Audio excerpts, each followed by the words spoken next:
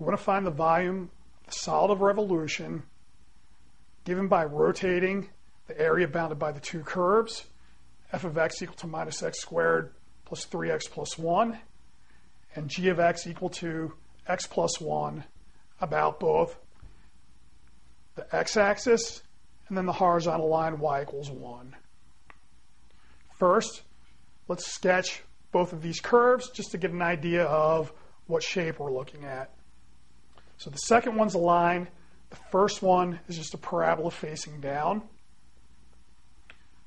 We'll need to know where the 2 points are equal to get an idea of what our shape is. So if I set the two functions equal to each other, move everything over to the right-hand side, we're going to get x squared minus 2x equals 0. Factor that, and then we see that these two graphs intersect at 0 and 2.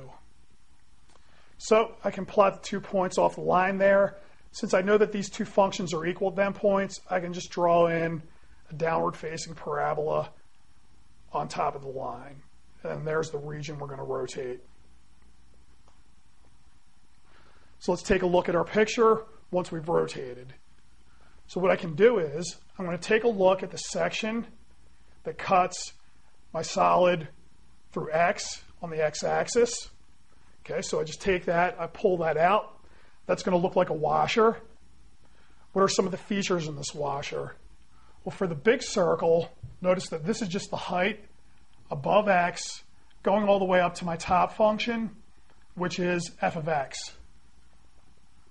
For the inside circle, we're taking a look at the height above x going all the way up to our bottom function, which is g of x.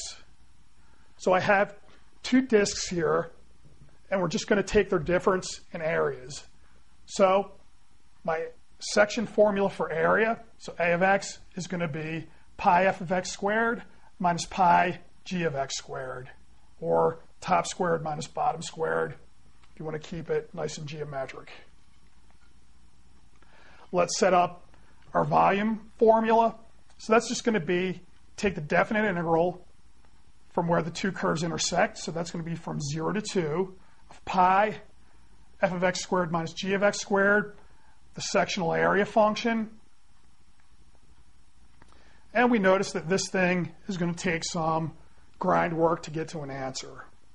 So I'll just talk through it, haven't already done the work. So notice this, well, there's no easy way out of that. We just have to expand it, and that's going to give me this mess here. This one I'll leave as it is since it's easy to take an antiderivative of, and we can just tack on that to this mess when we're done. So anyway, I want to take the antiderivative of all this stuff. So here it's a whole lot of add one, flip it over. And then this one here is even add one and flip it over. If you do the u substitution, u equals x plus 1, and then the derivative of x plus 1 is just 1. So it antiderivatives very nicely. Okay, I rigged my functions to make sure a 0 comes out at the end, but we still have to be careful. It's going to be really good for all these terms. We just have to stick a 2 in. Putting a 0 in goes to 0, so we don't have to subtract anything. But be careful on this last term. If I put 2 in, I'm going to get 27 over 3, which gives me a 9. But if I put 0 in, I get 1/3. So that's not going to go to 0 like you would love to have. We're going to pick up a term over here when we put 0 in. So anyway, working everything out, we have a whole bunch of numbers here, and we'll notice when we clean it up, we get 96/15 times pi. Now let's rotate around the horizontal line, y equals 1. Our picture changes now, but the idea is still the same. We're going to have a washer, which I represent as a big disk with a little disk pulled out of the middle. Let's take a look at the picture. Since I'm rotating around the horizontal line y equals 1, I really don't care about this region below the line y equals 1 and above the x-axis. So what's happening here?